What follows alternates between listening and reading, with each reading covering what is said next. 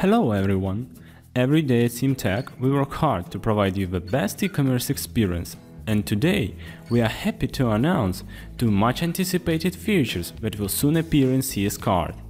These features are Email Templates and Invoice Editor. In this video I'm going to show you how to manage your email notifications by using our new Email Templates page, how to make an invoice that will be perfect for you, and finally how to put finishing touches to your order invoices via editing page.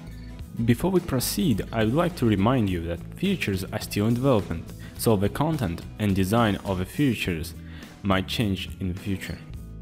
To access these amazing functions, go to Design, Email Templates or Invoice. Here you will find all available notifications that are sent to your customers and administrators. To open the editor, just click the title of the notification. You can edit the subject and the body of the notification. To make edits, you will need variables and snippets located on the left. Just enter the variable and it will pull the information to the template automatically. For example, if you want to add the name of your company to the template, just choose a place and then click the company name variable. To check that the name is at the right place, click Preview button.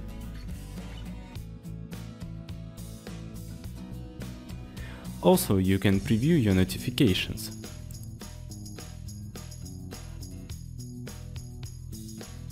Sending test emails is a good way to check that everything looks fine. Test emails are sent to the administrator who is currently logged in CS Card. To save your time, we edit the Code Snippets tab. This tab allows you to add, delete and edit the constant elements of your emails, like header or footer. Now let's create our own snippet. Go to Code Snippets tab, press plus button, make up a name for a snippet, enter the necessary code, and now let's exchange the social buttons with some banner.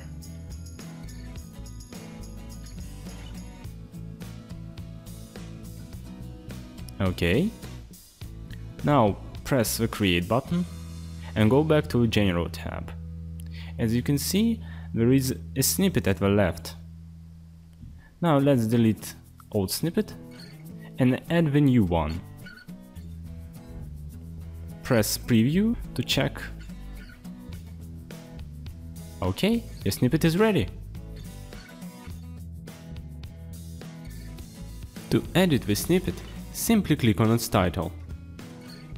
You can change the name of already existing snippets and make some edits in their code. Press the Use Default Value button to revert changes.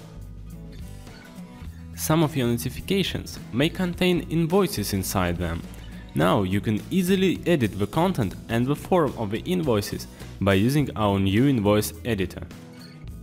The new Invoice Editor allows you to construct your own invoice template. To edit the information inside the invoice, you can use variables, language variables, and variables with an array key. You can identify them by the dot between two parts of a variable. For example, variable c.companyphone. Instead of pulling all information about your company, it pulls only the info from the phone field of your company profile. Also, you can change the look and style of your content by using the text editor located on the upper panel. And finally, to ensure that everything looks good, use Preview function. Another important part of the invoice is a product info table. It contains all the information about the purchased product. Add the product info table by entering the product info variable to any location of the invoice. To add, edit or remove table columns, switch to the Product Info tab on the Invoice Editing page. On the Product Info tab, click the name of the existing column to edit, or click the plus button to add a new column to the table.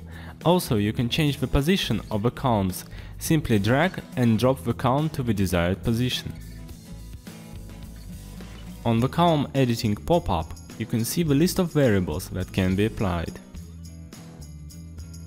After you have finished creating your own perfect template, you can start making unique order invoices right on an Order Details page. To do so, go to Orders, View Orders, choose an order, click the gear button at the top right, and choose Edit Invoice. On this page, the information is presented not in variables but in standard words and letters.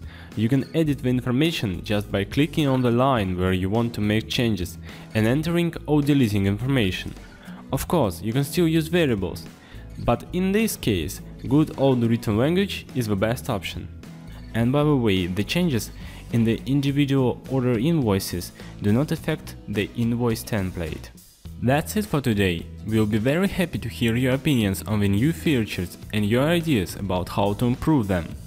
Please do consider testing the Invoice Editor on our demo website and tell us what you think on our forum. Thanks for watching and see you in the next CS Card videos.